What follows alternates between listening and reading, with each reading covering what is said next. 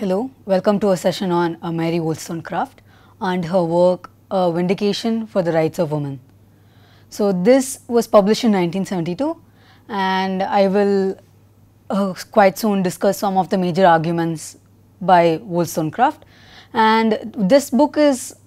contested as one of the foundational texts or a foundational manifesto for Western feminism, and we will look into why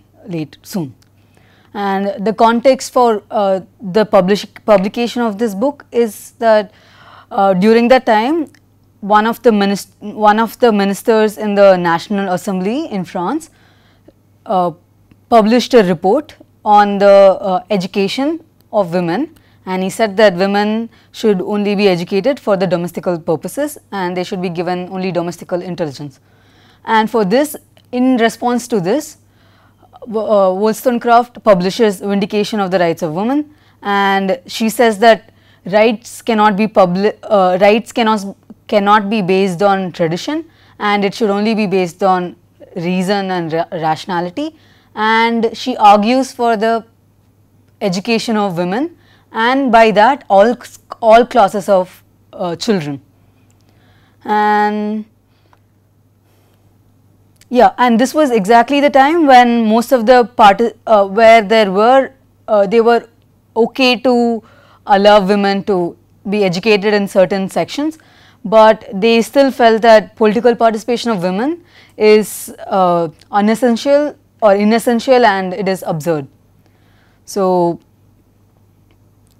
most of the times Vindication of Rights of Women was always considered as a educational tract or a treatise on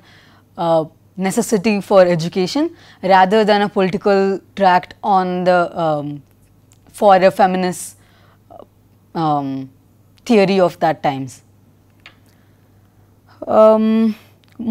It is generally understood that she received a lot of criticism for publishing this work, but when the book was actually published, it was being accepted and there was a reading public and which appreciated her efforts. But later, by the 19th and the 20th century, she started having a lot of criticisms and critiques on the text as a as an inadequate one. So, some of the arguments are all the arguments are segregated in different sections of the book, and in the introduction of the book we will read an excerpt of the introduction, and in the introduction she says that neglect of a girl's education is the reason the women or the adult women's conditions have not improved, and they should not be treated as subordinate beings whose only reason for existence is to be attractive and to provide emotional and sexual entertainment for men. And she also says that women buy into this oppression by being so attracted to the idea of beauty and spending a lot of time in perfecting their beauty, and therefore they must be made aware of the fundamental rights, and they should be made aware of the possible opportunities to progress. In one of the early chapters or the first chapter itself, she mentions a lot of reasons on why women are subjugated. One, she says, is prejudice. Two, again, as we saw earlier, she sees it as lack of education, and because of no education, they have a lack of ability to take on a profession, and therefore they all stick to the idea of domesticated life, and which means, she says, they all develop a sense of silliness, and they develop because of no education, and there is no knowledge as such that is being taught other than the domestic affairs. They have a lot of frivolous concerns such as jealousy over other women, and therefore they also end up being immoral. And so she says that women also have a soul just like the men do, and if the soul is unsexed, then both sexes have a capacity for reason and should endeavor to exercise it. She says the men exercise the capacity to reason while the women don't, and also because they don't have the awareness or they don't have the education to do so, and there is no necessity for them to actually exercise it within the household or the domestic space. And for this reason of unsexing the idea of mind, unsexing the idea of soul from the physical body, she receives a lot of criticisms from the future or the later feminists, because for them the idea of the body should be accepted as it is and should not be, the soul of the body or the being should not be removed from the body itself. And in the second chapter she gives or she details most of the way, like the various ways in which women are made subordinate and how they are taught that their paramount concern is to please the men and supposed to appear pretty, and this makes them dependent on the men, and therefore they do not have any necessity to exercise reason, and therefore common sense is ignored and emotion and sentiment are held closer to oneself. And and when these kind of when this trend exists, when the young girls become women and they do not have an education, they remain ignorant, and as a result of this ignorance they are not fit to bring up children, they are not fit to raise the family, and they do not seem adequate to raise a responsible another child. And therefore she says that men and women should be in a marriage, should be like companions where both are able to support each other in both in emotionally and rationally and politically. In further chapters she talks about the women or the writers themselves who have perpetuated the idea of subordination of women, and she mainly goes about criticizing Rousseau, and where he says freedom is for the men, and when he says men, he does not include men as humans but men as only men, excluding the women out of the picture. Although this was exactly the time when, and because Rousseau is considered as a figure who was very influential in the French Revolution times, she holds him, she spends a bit of sections of the book talking about what was actually wrong or what is so objectable about his works. And in one of the chapters she talks about the importance of development of character itself for the women, and how they should be taught nuances of knowledge that are very much necessary for them to be independent and to be and so that they are independent, to not look for men who are decent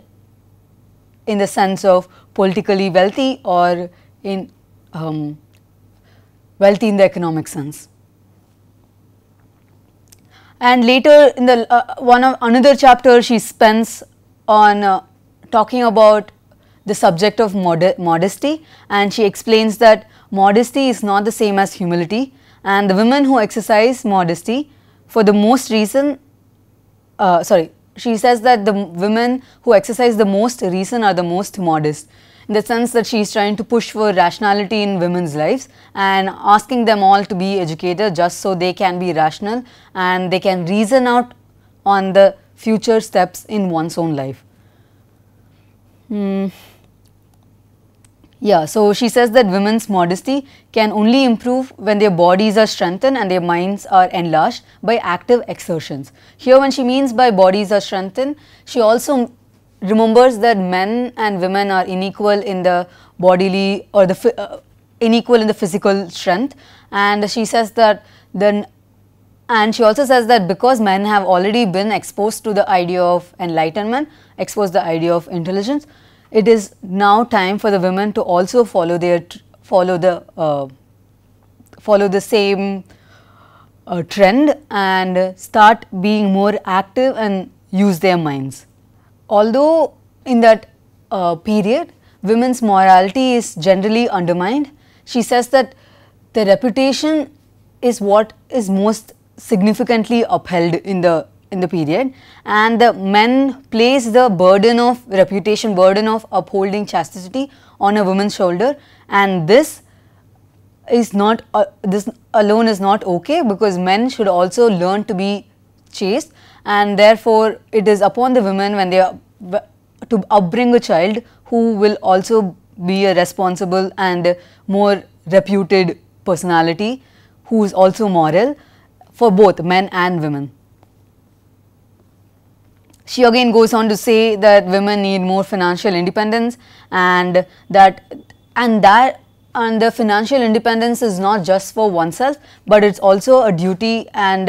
activity in the public sphere, and if the women want to step into the public sphere from the domestic sphere, they should be able to, and that the education will be able to provide. And to be a good citizen and to be a good mother, the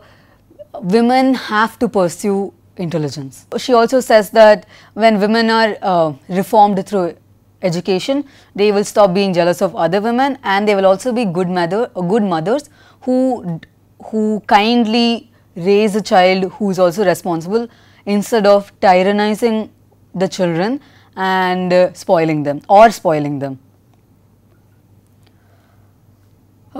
Some of the educational reforms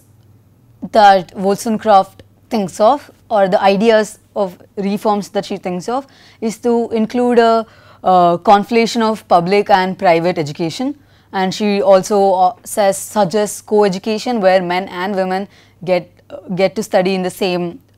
space, and she also calls for a more democratic and participatory educational structure, where there is little bit of flexibility to learn what the children want to learn, especially for the social classes, where she says the lower classes who might want to go into a profession of their own should be allowed to take that path when they reach a certain age, and they should not always be pushed towards learning philosophical and spiritual or religious intelligence alone. She details in one of the last chapters, she also talks about how women indulge in silliness like fortune tellers and healers, and she says they all end up reading stupid novels. When she says stupid novels, she means the novels that are about women, which are about their relationships and friendships they share with each other, or that revolves around a life of love, where they expect a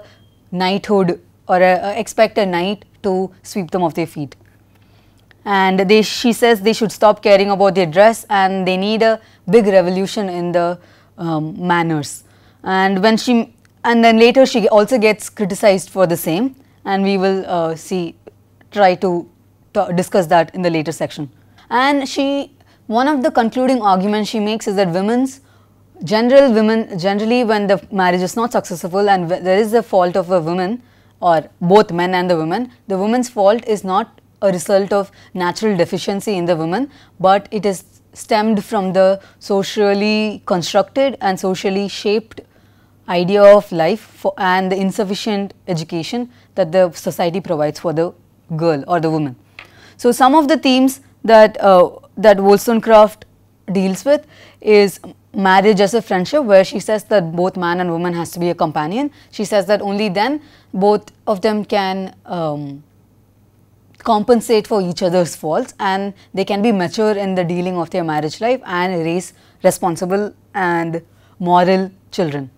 She again, as we saw earlier, she talks about she criticizes sensibilities, and she criticizes the idea of sentimentality. Instead, she propagates reason and rationality to an extent that she says that reason and rationality are to an extent masculine, and that has to be imbibed, or that has to be incurred by the women themselves to be able to step out into the public sphere. And she calls for, and most of her tract is based on idea of educational reform, and therefore, as we saw, it is generally considered as an educational tract which is apolitical. And she falls back on the idea of liberalism quite often in her statements and her arguments, and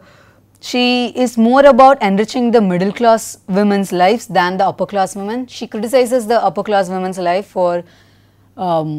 being so ignorant, and she says that the lower class women do not have the time to think of educating themselves, and they are very already busy running around earning for their own families. Most of the critiques of Wollstonecraft call out for her style of writing, which they consider very misogynist, and she is critiqued a lot for the distance as an author she creates between her and the women category that she talks about. We will now read an excerpt from the introduction, and then we will go about the other sections. This is her talking, giving the introduction. My own sex, I hope, will excuse me if I treat them like rational creatures instead of flattering their fascinating graces and viewing them as if they were in a state of perpetual childhood, unable to stand alone. I earnestly wish to point out in what true dignity and human happiness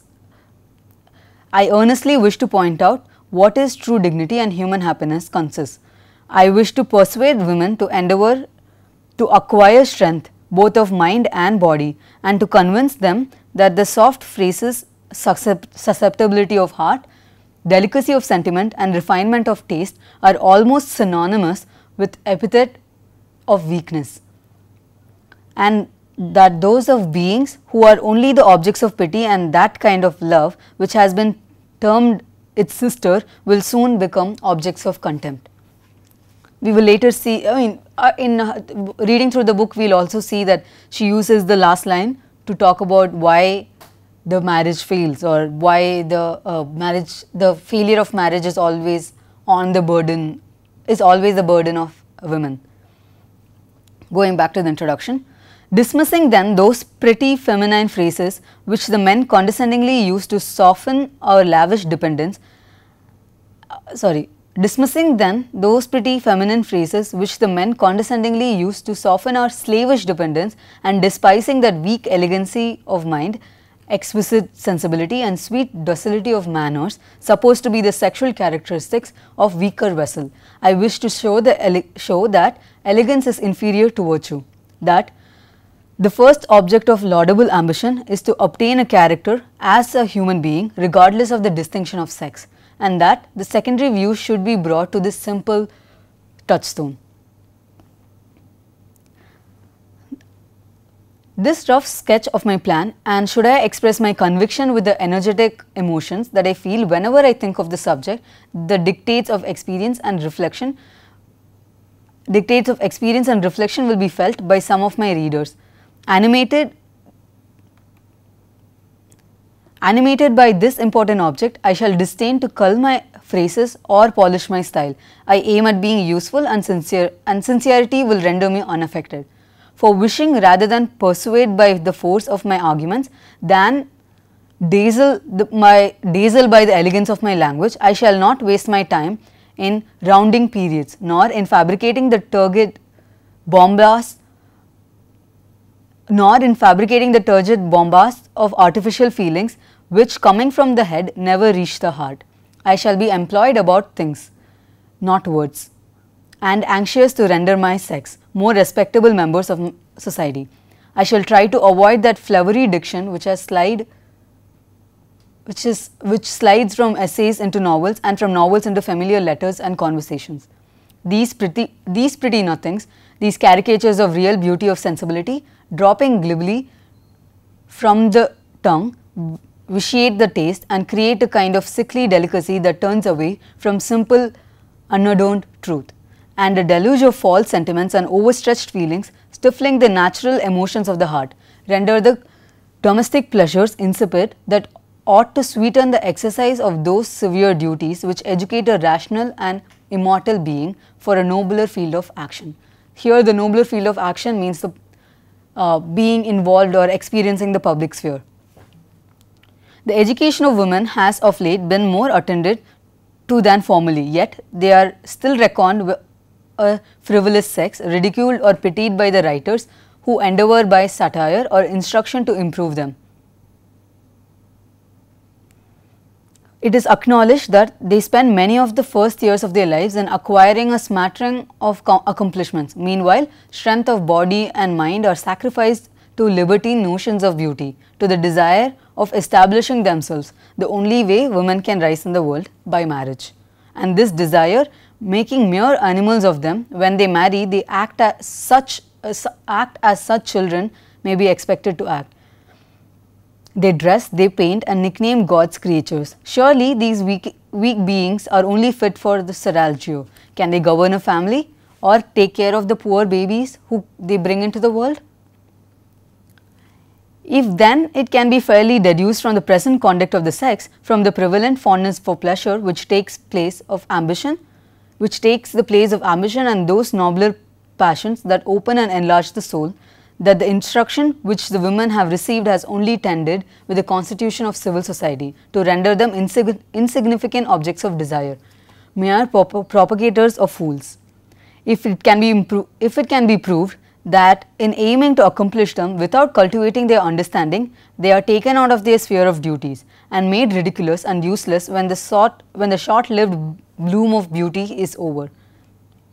I presume that the rational men will excuse me for endeavoring to persuade them to become more masculine and respectable. I presume that the rational men will excuse me for endeavoring to persuade them to become more masculine and respectable. Indeed, the word masculine is only a bugbear. There is a little reason to fear that women will acquire too much courage for fortitude, for their apparent inferiority with respect to bodily strength must render them in some degree dependent on men in various relations of life. But why should it be increased by prejudices that give a sex to virtue and confound simple truths by sensual reveries? Women are in fact so much degraded by mistaken notions of female excellence that I do not mean to add a paradox when I assert that this artificial weakness produces a propensity to tyrannize and gives birth to cunning, the natural opponent of strength, which leads them to play off those contemptible infantile airs that undermine esteem while they excite desire. It seems scarcely necessary to say that I now speak of the sex in general. Many individuals have more sense than their male relatives, and as nothing preponderates where there is a constant struggle for an equilibrium, without it has naturally more gravity. Some women govern their husbands without degrading themselves, because intellect will always govern. So this is an excerpt from the introduction where she provides most of the arguments she is going to elaborate later in her chapters. As part of a course you are doing right now, which is literary criticism more on the lines, we will look into the stylistics, the rhetorics or the ideas that she creates as the text itself, than going into the feminist argument she makes.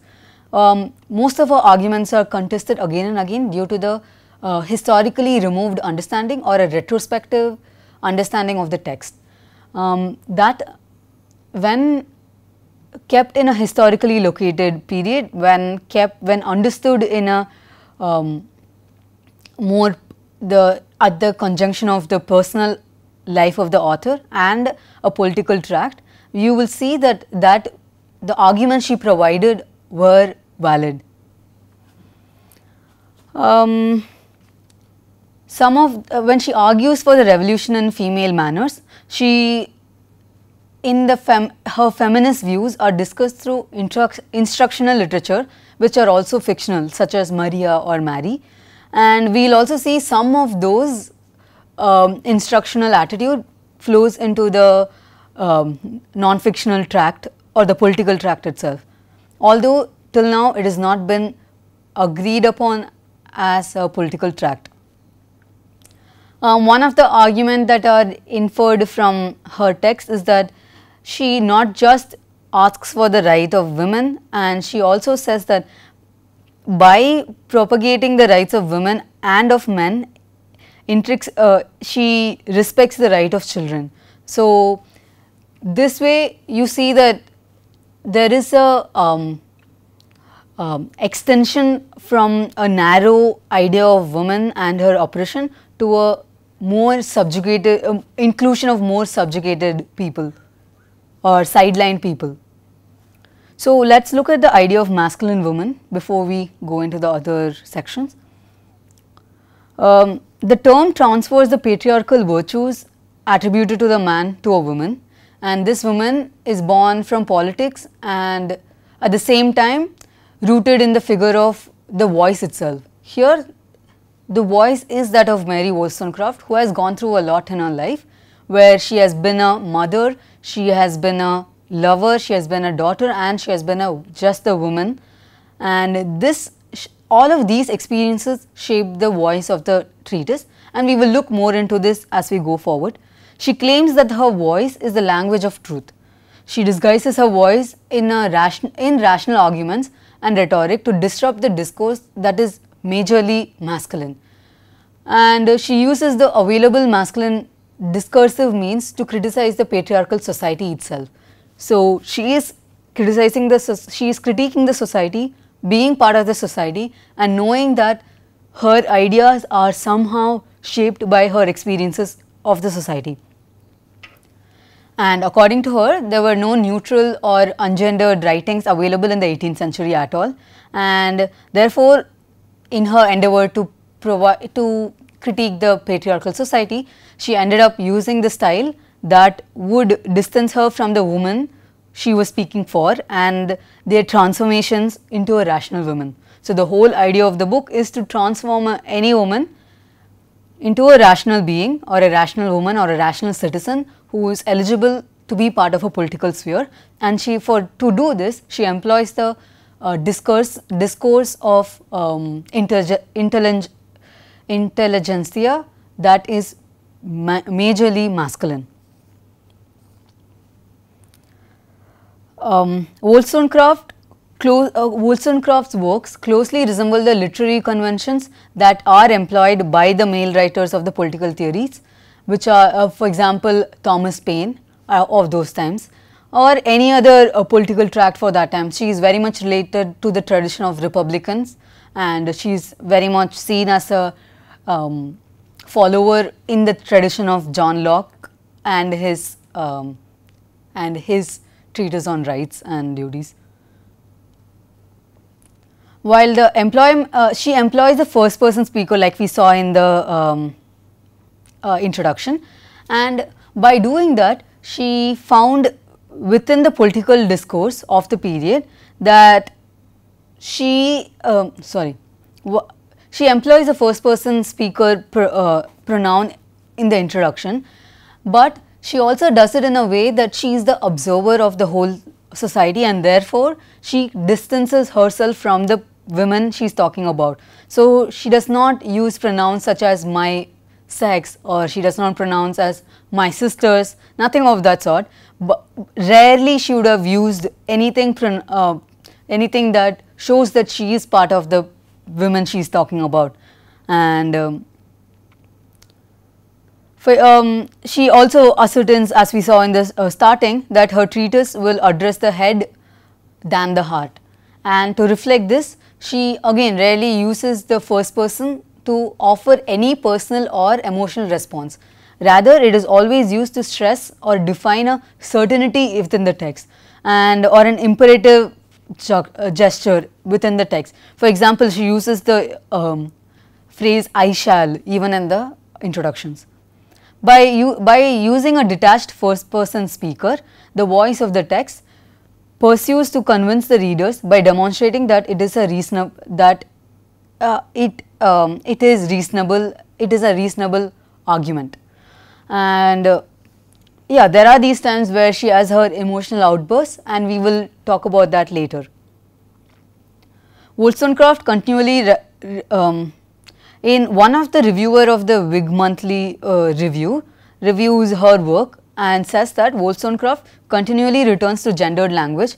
as a necessary means to support her argument. Speaking through such images, her voice assumes a masculine and therefore more accepted identity, and her readers are more readily persuaded by its rationale.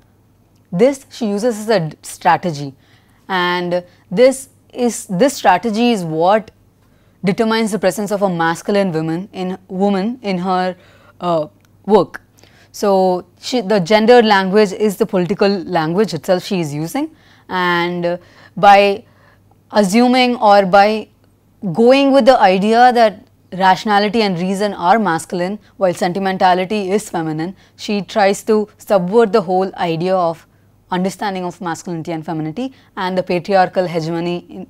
even in the language. One of the critiques, John Whale, contests that Wollstonecraft is engaged in an act of ventriloquism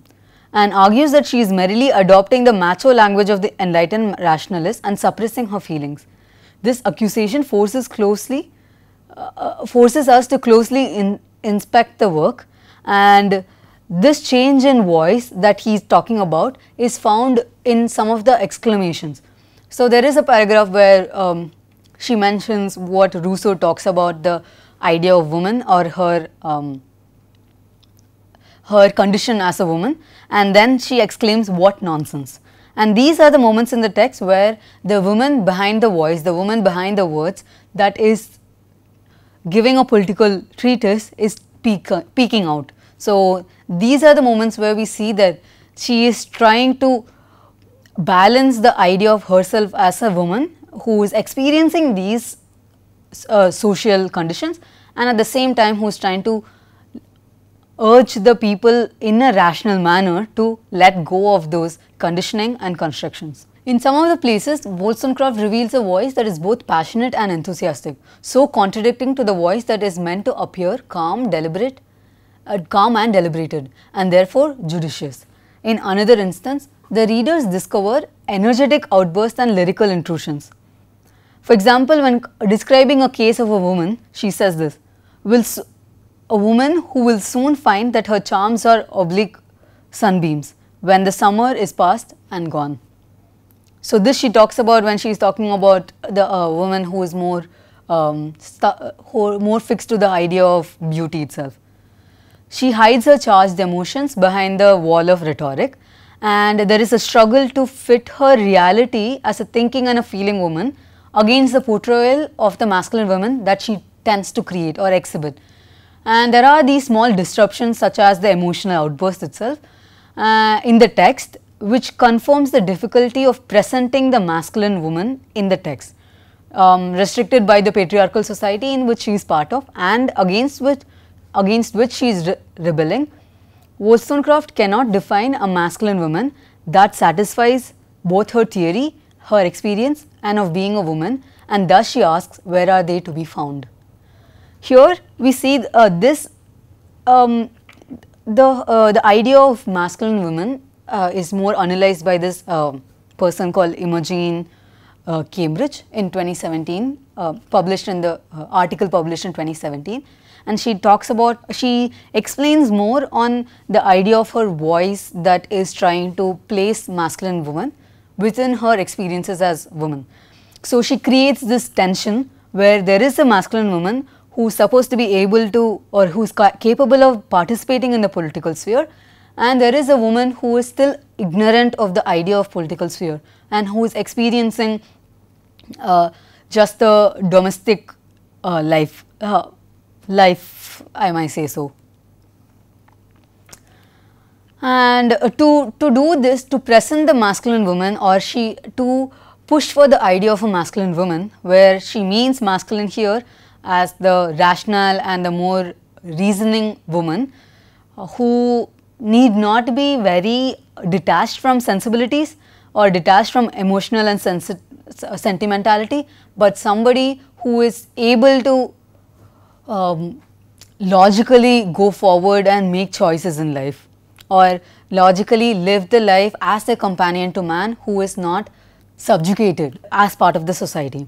Well, let us go into the Wollstonecraft's stylistic choices that she makes to go about the political treatise. We are looking at the text itself and the structure of the text and the way it is written more because it is a course on lit criticism, and while her arguments do matter and they are very contested, we are quite and her work is very relevant to the period. We have come far away to understand the depth of her arguments for the period. The style the style of the text is a majorly discussed topic in a rhetorical theory, and debates on style has resulted in reversing of ideas even in the past, and style determines the political potential of the text and the ideological boundaries of any text. In Wollstonecraft critiques the institutions and the social systems in the Vindication of Rights of Women, and she generally operates in the realm of abstract, where she is discussing concepts, and she is discussing the concept of subversion. She is not subversion, she is discussing the concept of being oppressed. She is discussing the concept of intelligence and the idea of political participation. But in doing these discussions, there is a value of virtue that she discusses as a fundamental idea, and this, she says, is abstract for both life for any life, may it be male or female, and therefore she removes the idea of virtue from the person as a body and places it on the person as an identity, person as a being. And by doing this, she receives a lot of criticism for degendering the idea of soul and the idea of mind, for which to understand this we might have to really understand the historical significance of this text, or the historical context of this text, for which which is beyond the scope of this presentation. One of the rhetorical devices Wollstonecraft uses is the rhetorical questions itself she asks. A question that is asked for which the answer is not accepted. This is made to express opinions that will be agreeable for the readers too, and there will be a support of the readers, because the question is such that answers cannot be expected, while at the same time the questions are so direct and so grounded. She critiques the institution of marriage, and at the same time the inequality that is present between a married couple through the question, can they be expected to govern a family with judgment or take care of the poor babies whom they bring into the world. This question condemns the idealized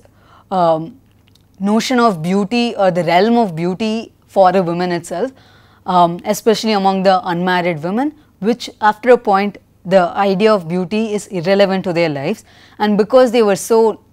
grounded in perfecting their own beauty, they become unfit to take care of the family. Another rhetorical device she uses is the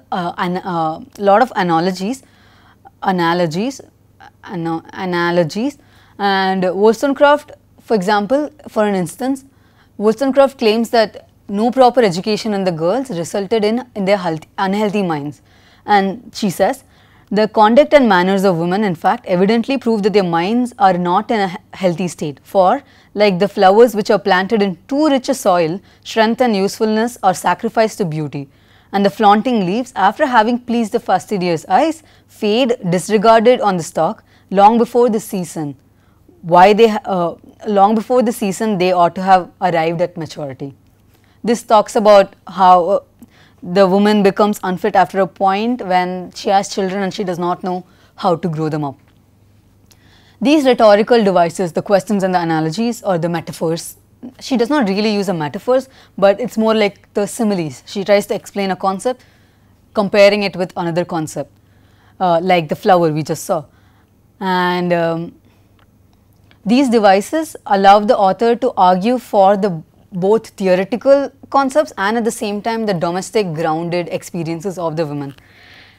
There are two different notions of reading the rhetorical style. One is anachronism and the other one is called the aesthetic monism. One of the so for example, when you read a text from the retrospective lens, it is called, and situate the text outside the historical specificity, it is called it is an example of anachronism. And the frequent question that is asked is the fairness of the retrospective or the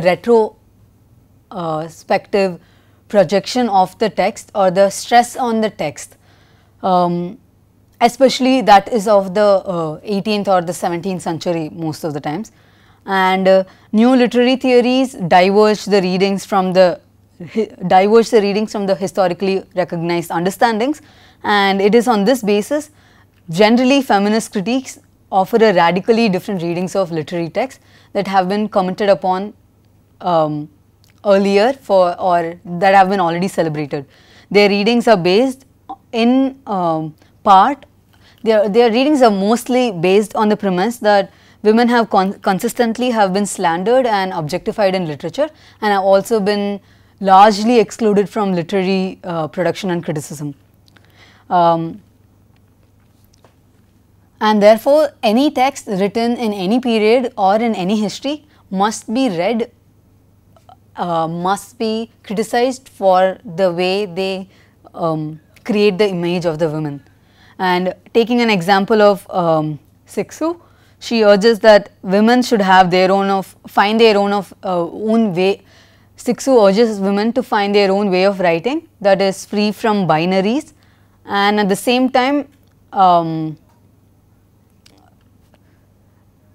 she also says that they should object the prejudices that the women or that the male dominated literary arena itself had established in the earlier traditions. This she talks, this is a work, this is from a work she published in 1976. So, that is exactly why she talks about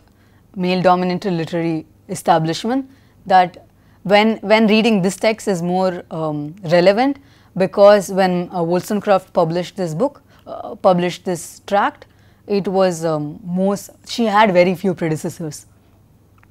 So, Siksu argues or demands that women must write women. So, and any argument about the applicability of modern notion of style should turn on the validity of the underlying premises of the text or the of the text, and the foundational premise in here is viewed through the writer's techniques or the style of writing itself, and how the style affects the message through their rhetorical techniques or through other structure of the text itself sometimes. And the style and meaning are sometimes are way too closely related, and therefore they cannot be separated, and that is exactly why sometimes the style of the writing is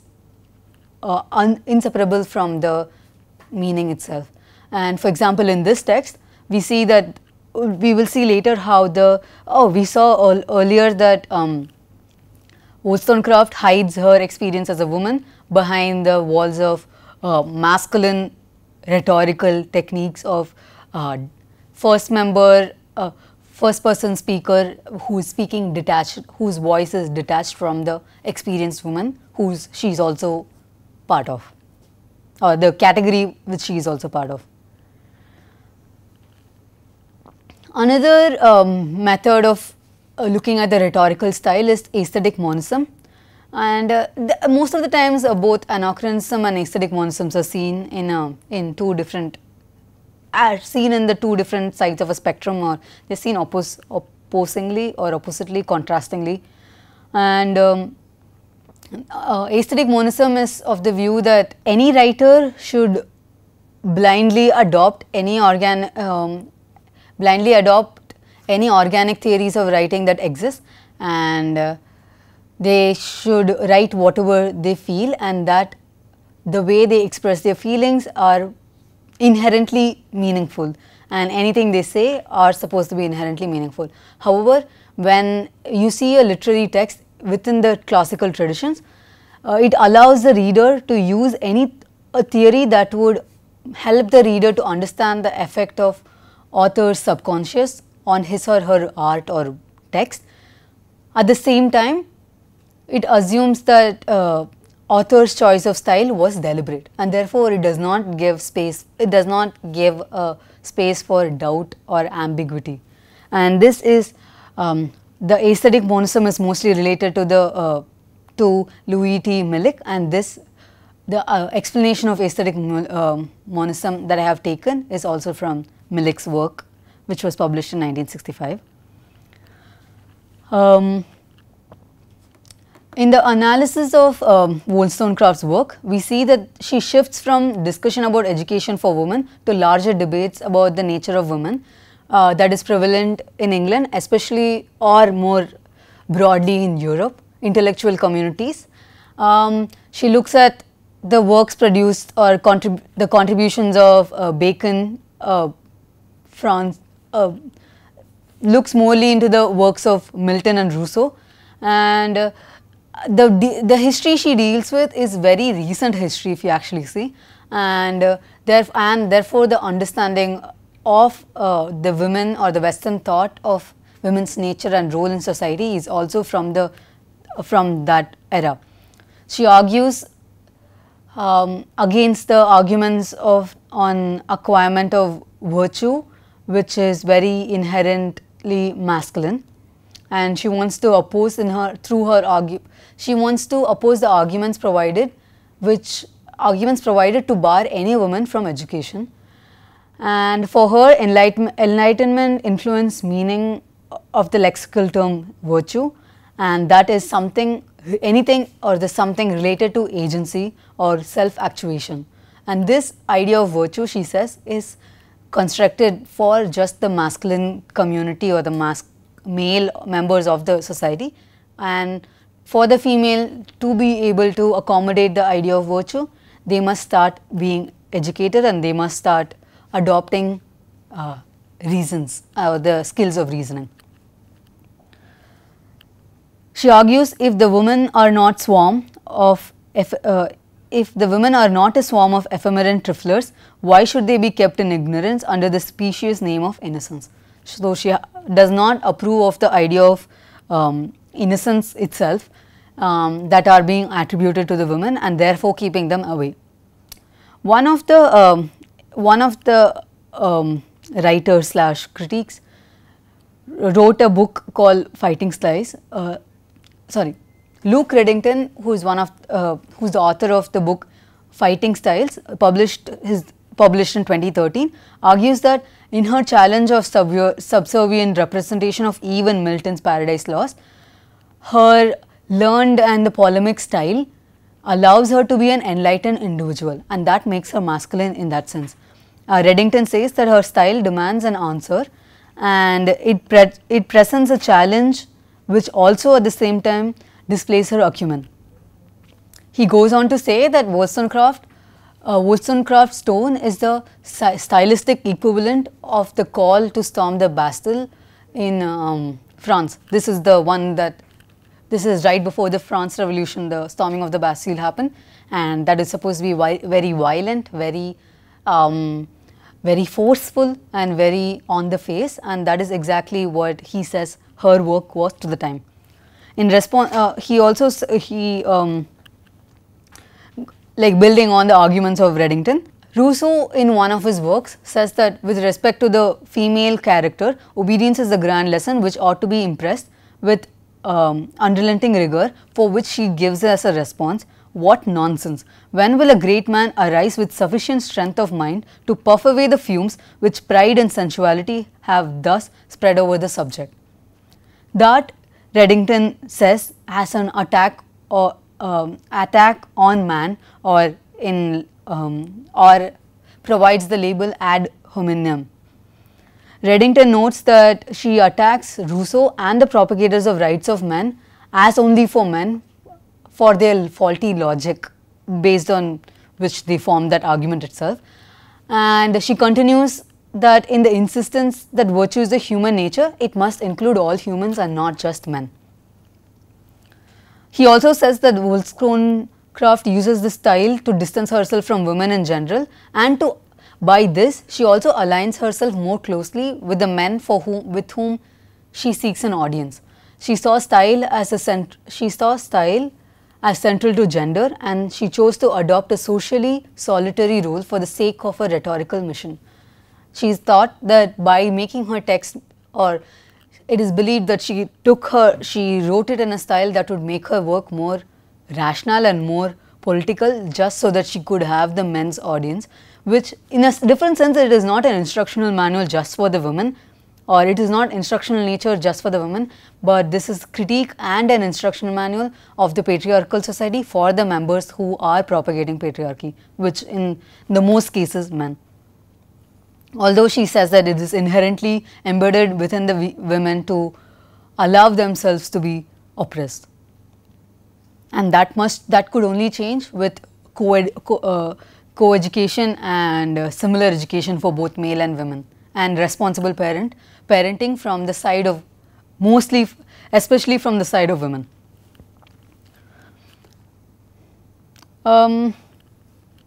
Yeah, so through her stylistic techniques, she illustrates the hegemony in her work, the hegemony within the society, which is again getting reflected in her work. At the same time, she is trying to subvert that hegemony through her work.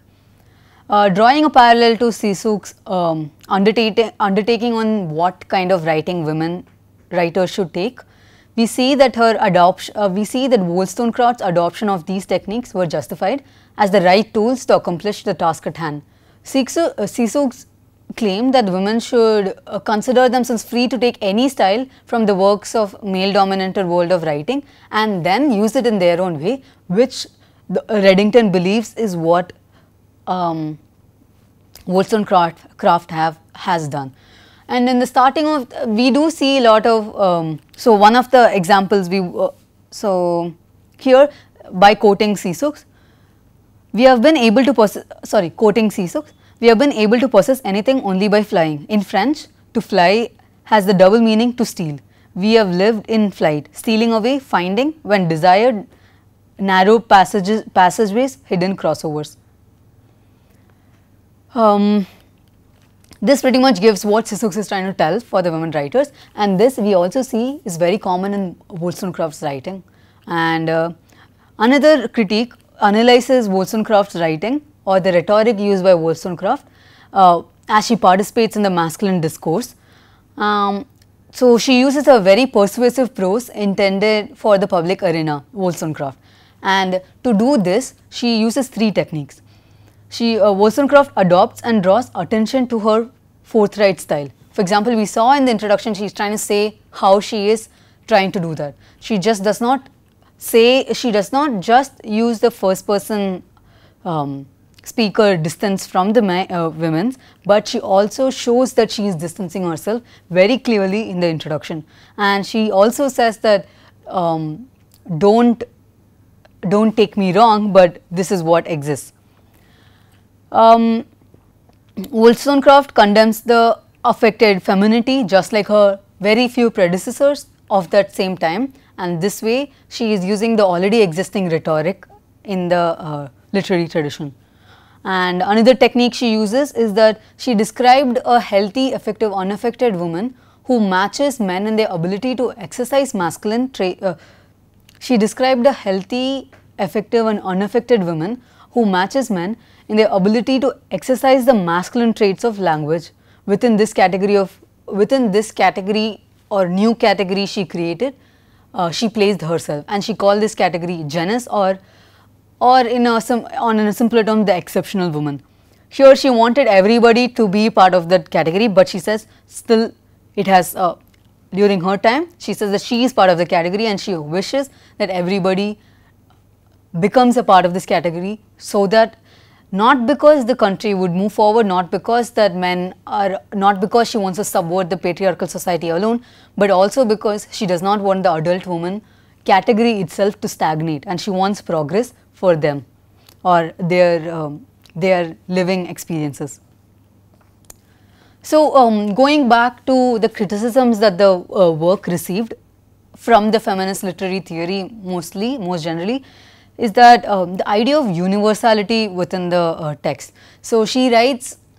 in the introduction of the text, she says she is a spokesperson for all the women, and that her ability to write fancily in arguing for substantiate ideas will influence the reputation of the women at collective. So, it might, in the sense that it might either result in a rise of the reputation, or because of the style she took up, it will reduce their reputation as women itself. which we see that her later in the times, when due to her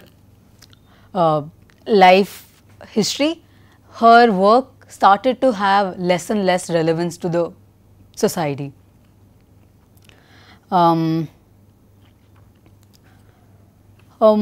Yeah, so two of the editors of the Broadview Press tried to formulate another, when they were formulating another edition of Wollstonecraft's Vindication of the Rights of Women. The editors are D.L. MacDonald and Kathleen Scharf. They debate and discuss the charges which are generally against the work, and in the political idea of the work itself, the major challenge or the major charge against the work is that it is using a lot of universalist claims, and at the same time they argue that most of the modern movements would have foregrounded in some revolutionary universalist claims, yet the universalism that Wollstonecraft exhibits has its own limits. The one she claims to, the one she grounds herself in, has its limits. For example, when she is talking about the education of the all men, both children and women, in a similar or in a equal setting, she also talks about the classing, the social classes which are prevalent, and she never talks about the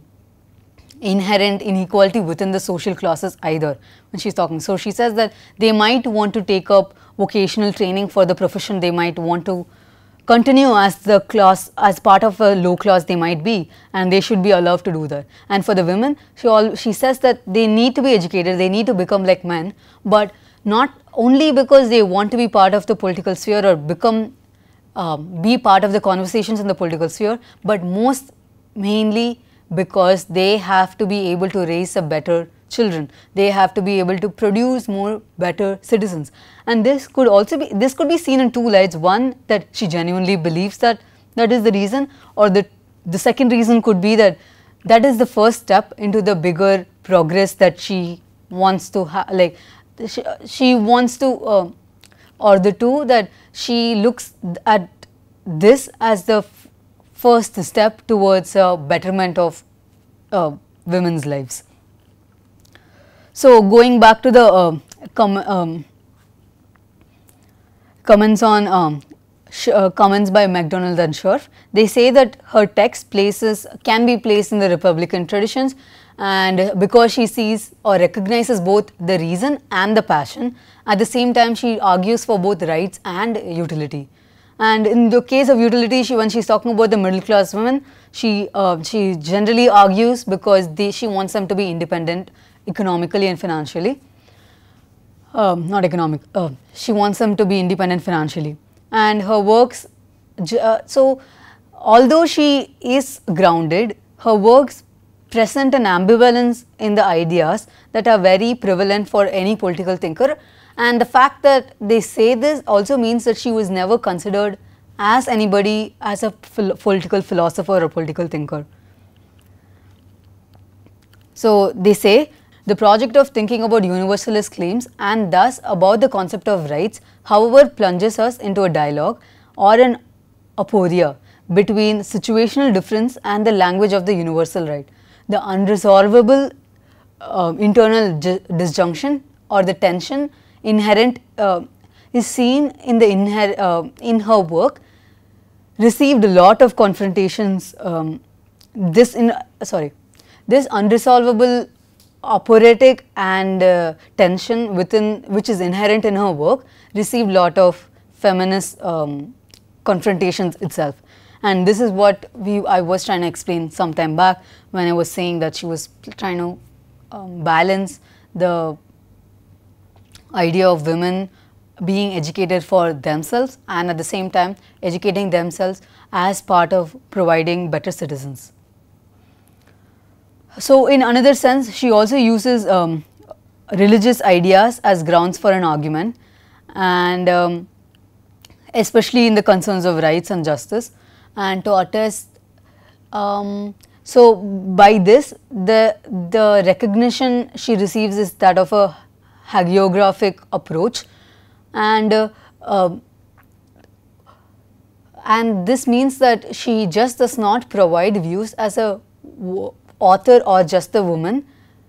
but she also makes the work relevant by this approach she holds, like by providing more ambiguities and providing more tensions within her work, and these tensions will allow future interpretative possibilities for what the work might have meant, and especially by situating it to a historical era and social era. So, this internal disjunction that the editors are trying to talk about when she is making the ideas of rights, she also talks about how the ideas of faith or the ideas of justice is very related to Christian idea of justice, which is that also to that of the Protestant England ideas, and therefore that makes her less universal in understanding, which although could be considered as making her irrelevant for the current times, the work itself,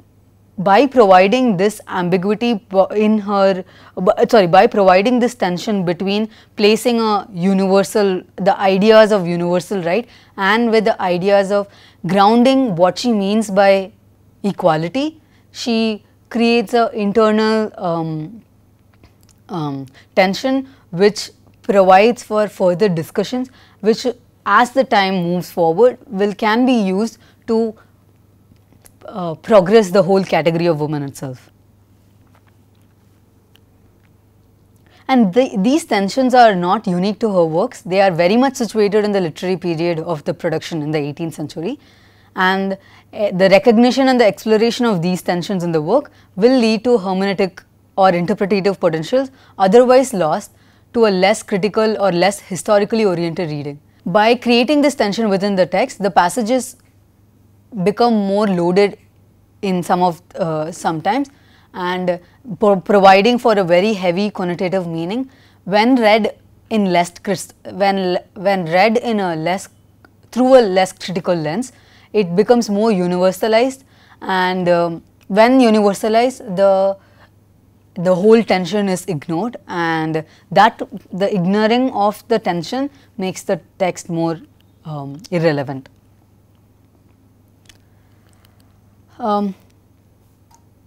Graham Allen is one of the critiques of Vindication of Rights of Women, or a reviewer, who says that Vindication of Rights of Women is a fascinating example for as a political or philosophical or at the same time ethical modernism. He says, founded on the necessity to go back to the first principles in search of the most simple truths and to dispute with some prevailing prejudices every inch of the ground, the text rests on the projection of aims rather than tracing of origins, on a logic of becoming rather than a secure authoritative possession of such first principles. Although when the feminist criticisms are mostly based on the fact that sometimes it is being claimed as a foundational text, for the reason some of the critiques also come forward and say that it is not a very bound text. It allows for more interpretative possibilities. It allows you to see how it uses modernist techniques of she generally uses modernist techniques, and here they pretty much mean the emotional outbursts that pop up and take a peek, and through which she allows the voice of herself as a woman loud into the political tract, which is very masculinely gendered. He argues that Wollstonecraft's works attack theories of origination such as Rousseau's work. Thinking the inhuman, as coined by Lyotard, is a thinking of the possibility of the thought outside of the system which constructs the thinker. Thus, the thinking that is squarely placed within the system, which we see is the case with Wollstonecraft's work, is a momentary discovery which threatens to rupture the systematic thinking or an ideological thinking it is actually supposed to support. This is an act of subversion, and by critiquing the patriarchal hegemony through a masculine discourse, she propagates the ideas of letting go of those social conditions, and by that she is subverting the whole idea of masculinity, idea of gendering, and the idea of social constructions. Not the idea of, sorry, masculinity and the patriarchal hegemony in the through social construction of how should a woman be. Allen also continues that Wollstonecraft's work thought beyond the inequalities and prejudices of the system within which it was generated, and yet in struggling to think this beyond, Wollstonecraft based her notions of transcendence on the very terms and foundations of the ideology she was attempting to escape. Wollstonecraft's text breaks through into and manages to speak of a beyond it cannot ground or authorize. These moments are stylized in terms of temperamental romanticism standing in front of tension to a committed rationalism. This exactly means the tension between the rational voice and the emotional outburst. And therefore, while reviewing by doing this, he reviews the work, Wollstonecraft's work, Vindication of Rights of Women as such. The relevant Wollstonecraft, the figure who is something more than the dead mother of a supposedly incremental tradition of feminist thought, is an author who was paradoxically entombed within and yet liberated by the confines of her revolutionary period of history, a moved and yet because of that a situated spectator. This recognizes Wollstonecraft as the rebellious daughter of her times, and a perspective which is as important as the more commonly known figuration of her as a mother of feminism. So he says that by looking at her as a mother of feminism, there is a necessity to bound the text, necessity to make it very concrete, necessity to make it inclusionary for every making it very inclusive of every possible notions of and ideas of women's experience. However, he says instead she could be looked at a rebellious daughter of her times, by which he means that even with the constraints of her period of history, she used the discourse that is associated with masculinity to talk about the tradition that has been progressing since then of feminist thought. I would like to conclude the presentation with a suggestion for further reading. A chapter titled The Problem of Cultural Bias, Wollstonecraft, Mill and Western Narratives of Women's Progress, from the book Wollstonecraft, Mill and Women's Human Rights by Eileen Hunt Botting. This work allows you to understand the this work allows you to understand the idea of universality and the idea of the difference between the Western women's progress and the idea of human rights itself. Thank you.